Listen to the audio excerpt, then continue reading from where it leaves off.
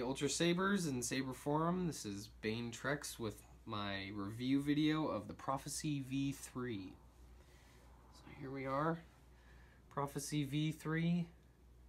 It's 12 inches long from the point of the emitter, slanted emitter, to the end of the pommel. And this is a arbiter pommel, not the standard Prophecy pommel. And after some research on the saber, I decided to get the arbiter pommel because the stock Prophecy pommel just ended a little too abruptly for the saber. Made it seem a little bit less elegant, cool looking. So I got this one instead. There's the bottom vents for the sound to come out. And yeah, adds about an inch to the saber length, so adds a little bit more room to hold on to. It's pretty neat. The additional pommel cost $25, so not too bad. I was within my budget about. Next, show you the CoverTech wheel. All Prophecies come standard with the CoverTech wheel, which is nice because otherwise it's a $14 additional charge.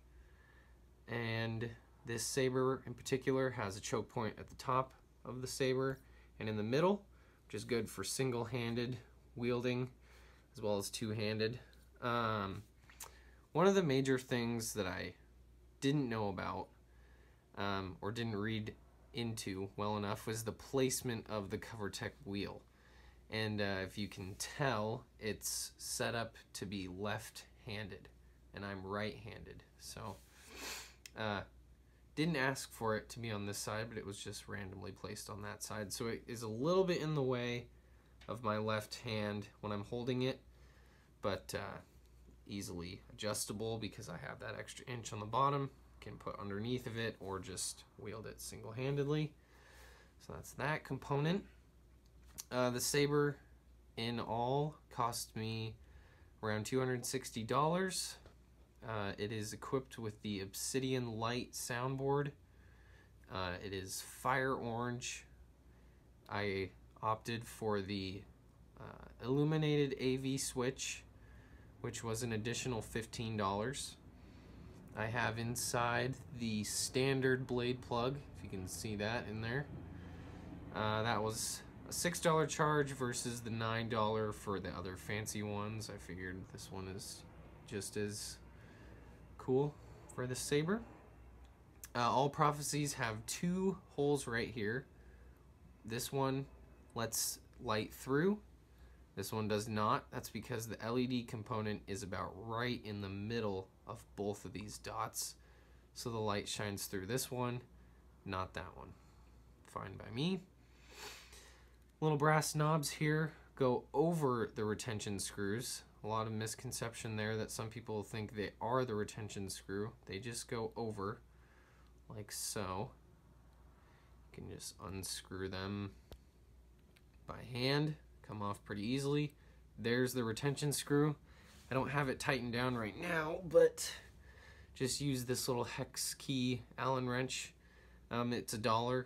I decided to get one because I wasn't sure if I had the right size in my garage.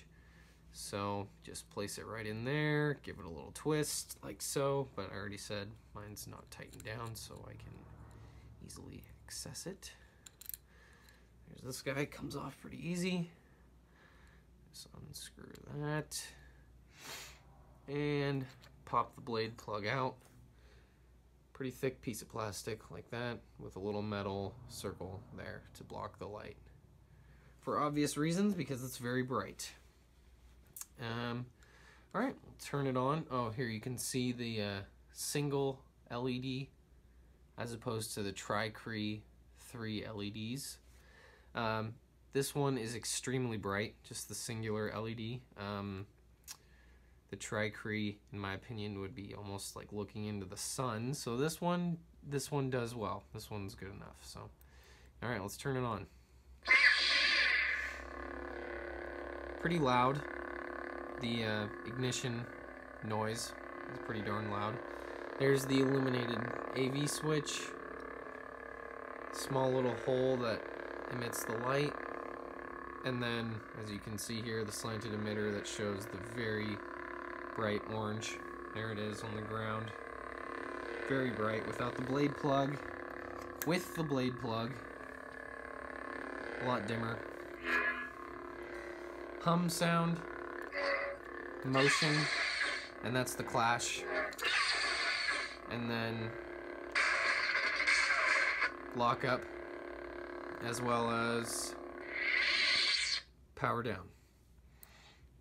So there's that. And now for the electrical components. Pommel unscrews very easily. It's 2 pieces in all, pommel and the saber. The emitter does not come off like some other Ultrasabers. This is all 1 piece here with the pommel added on. It does rattle a little bit. That's the LED in there. It's not sealed tight, but when you put the blade in and you screw in the retention screws, no rattle sound happens. So it's only when you take the blade out. So here's the battery pack, powered by 4 AAA batteries. There's the Obsidian Light soundboard and the speaker on the bottom. That's just housed sitting in here fairly loosely, but it doesn't move around. And then just thread that guy back in, and that's where it stays. I was originally going to order the Dominic's LEV4 stunt saber, but after watching some videos and doing some more research, I figured out that getting this hilt and adding sound didn't really cost a whole lot more. Of course, that's relative to what I think is a whole lot more, but yeah, after doing some extensive research, this hilt didn't cost me a whole lot more than that. I mean, I did have to pay a little bit extra, but I got more of what I really wanted as opposed to what I kind of wanted, because it was pretty cool. So yeah, there's that. Now we'll put in the blade and show you. This is a standard length mid-grade blade. Very fancy. I've opted for the mid-grade because the Ultra Edge has that cream film on the inside.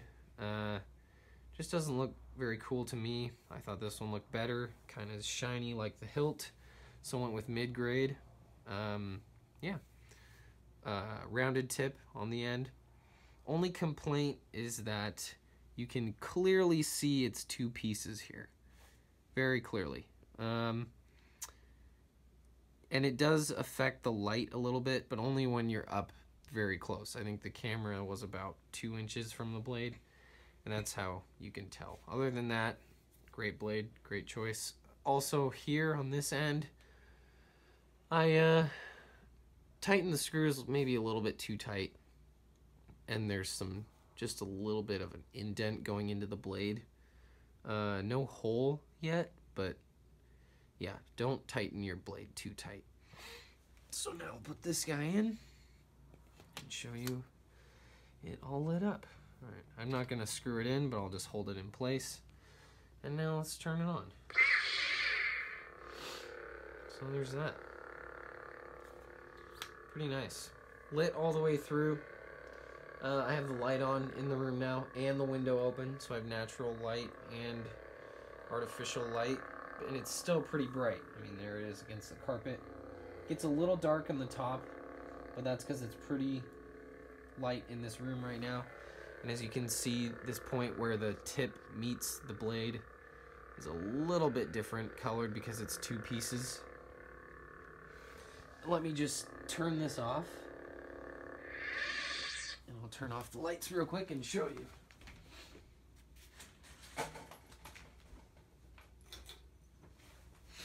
Right now it's pitch black in here.